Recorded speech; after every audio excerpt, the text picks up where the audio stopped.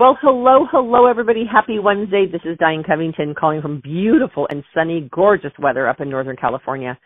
You know, I was looking over some notes the other day because I was trying to figure out what do I want to share on Wednesday. And I was looking over my notes from our leadership conference, Directors Leadership Conference, and I was just blown away at some of the things that have come from COVID.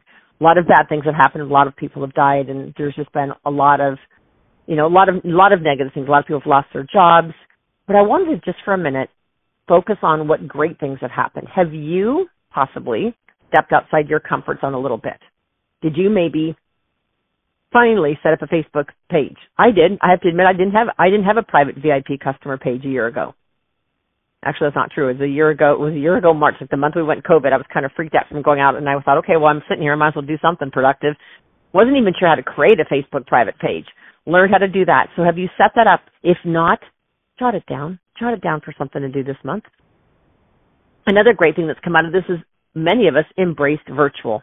Some of us learned how to use Zoom for the first time. Some of us learned how to go on Facebook for the first time. Some of us learned how to post on live. But I want to also talk to you specifically today about something, about sharing the career opportunity. And one of the things I want to talk to you guys is about having emotional management. Emotional management. Have you changed a lot during the pandemic? Or maybe you can ask yourself, how did I need to change? Am I focusing on what I can control, which like my routines, my attitudes, what time I get up, my thoughts, my words, my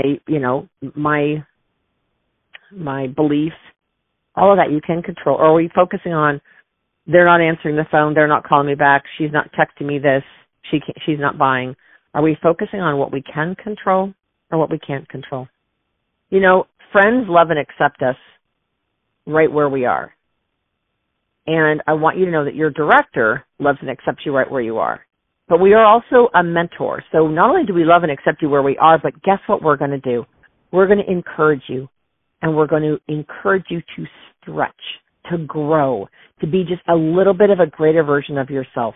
So if you've done a one-on-one, or you did a 30-second commercial on the charcoal mask live, holding it up with your hand and it smeared all over your face, and you got off in 30 seconds, congratulations. That was a stretch for some of us. But if you're used to that, then maybe do a 2-minute tutorial. Bump it up to 2 minutes. Or maybe get so brave that you start doing a posting a day live. But what else great things have come from this pandemic when it comes to team building? Well, what I will tell you is people are going to start realizing that there's a lot of security in being self-employed. There's a lot of camaraderie, and especially in the culture of Mary Kay Cosmetics. So I want you guys to know something that you can truly, truly make a difference. But I want you to envision something. How do you get someone to see something that they cannot see? How do you have someone standing out in a river of water and die of thirst? Because maybe they don't want to see it. Or maybe they need to have someone else believe in them so they can see it. Now, I know there have been times in my career where my national or my senior national believed in me, or maybe I thought Mary Kay believed in me, and I didn't want to give up because I knew others believed in me. And sometimes we have to go on the belief of somebody else, right? So I want you guys to just be thinking for a second. Now, I'm going to give you a little bit of stats that this will probably blow your mind. But this is just what has happened in the last 12 months. So I believe it was from,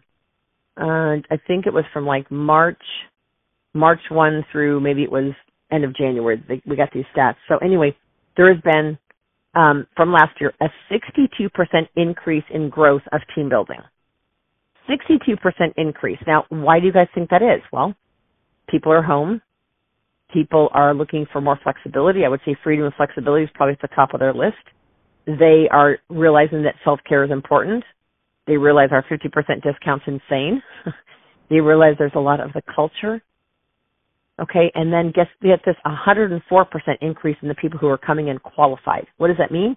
It's people who are coming in with a qualified $600 order, 104% more than the previous year. Why? Because honestly, I think the company now has samples, and it's so easy to sell, like so easy, that we just send a self-care sample pack in the mail. And the next thing you know, they're opening the packet up on Zoom or FaceTime or whatever the medium is that you're using. and it's amazing. And then the last stat I wanted to share with you is there's been a 25 increase in car earners, 25% increase in car earners just in the last 12 months. So what if, instead of focusing on a specific person, what if we decided, you know, I'm going to share this with everybody? And maybe you share with them a couple different things. You might share with them, can I tell you what Fortune magazine has coined as the top 5 reasons women are starting a side hustle, and you can tell me if you can relate to these. Or you might say to her, you know what, I really think you'd be amazing at this. What would it take to get you to listen? And I use that with 100,000% sincerity in my voice. I would never say that to someone who I truly didn't believe would be amazing at this, or I truly didn't want to work with. But if I knew you, and let's say your name is Angela, I'd say, Angela, I know you might think I'm crazy when you hear this, but I really think you'd be amazing doing this. What would it take to get you to listen? And then just be sincere and then quiet. And she'll probably say, oh, Diane, I don't know, I'm not like you, or I'm not, that's what you hear a lot, I'm not like you, or I don't know anybody, or I'm not in sales, or I don't have the time. And I listen, and this is key, I listen, and then I say, I totally hear that you're busy. I get that. But what would it take to get you to listen? So I'm going to acknowledge it instead, and you don't want to make her mad by going, oh, busy, oh my God, I'm busy too, because then it makes them defensive. So don't have this be a rooster puff out your chest, I'm bigger, badder, whatever. So when she says, I'm super busy, I just don't have the time to say, I totally hear you. I know you're busy. But what would it take to get you to listen? Not a lot of time. It doesn't take a lot of time, but what would it take to get you to listen? So I will tell you guys, team building is up, and we have this little window of time where the company's got the e-start. I don't know how long they're going to keep it. They could can it any month they ever wanted to. But to start a business for $30, that's crazy. For the website and credit card processing, oh my gosh. And then, oh my gosh, if you're new and they get $25 off their kit, who would not get that amazing kit for $75? With all that product in there, they could immediately start on skincare. They'd immediately have satin hands that they can show on their virtual parties and wash their hands on camera. You guys, I will just tell you, the company's up right now team building because it's top of mind. I think people are looking. They want to belong. They want to get the discount. They want to make a difference. All of those things and so many more. So it's really interesting because one of the things that they did ask in that survey when the staff shared those stats with us was they asked us, what does a win look like, and not what does a win look like, I apologize, I looked down at my notes in the wrong place. They asked us, why are we sharing the opportunity more? And they said, we're now sharing it more with friends than ever before. And I think before it was more like, who's my hostess, which is still good, we're still doing that. But I think what we want is we see our friends and our family struggling, and we say, come be a part of this culture. We want you to be a part of this. So I want to thank you guys for calling in today, and I want you to know these words, and these are words from Mary Kay, 4 very short words, but they always was something she could say. She would always say, you can do it. You can do it. If your goal is red jacket and you set that goal maybe a week ago or a month ago or last year, draw a line in the sand and say, you know what, I'm not going to keep putting this off. I'm going to do it. I'm going to be a red jacket. If you know the statistical odds are 1 out of 4, then find 12 women who you can say, hey, I think you'd be amazing at this, Dawn. What would it take to get you to listen? Now, if you've got inventory, offer her something free. I'd say, you know what, I have eyeliners. Would you like a free eyeliner or free mascara? Or actually, my lipstick sales are pretty flat because nobody's buying lipstick. I'll say, hey, for a free lipstick, would you listen? Pick a lipstick, pick a lip gloss. And just allow her to tell you what's going on in her life. Let her dip her foot in the shallow end.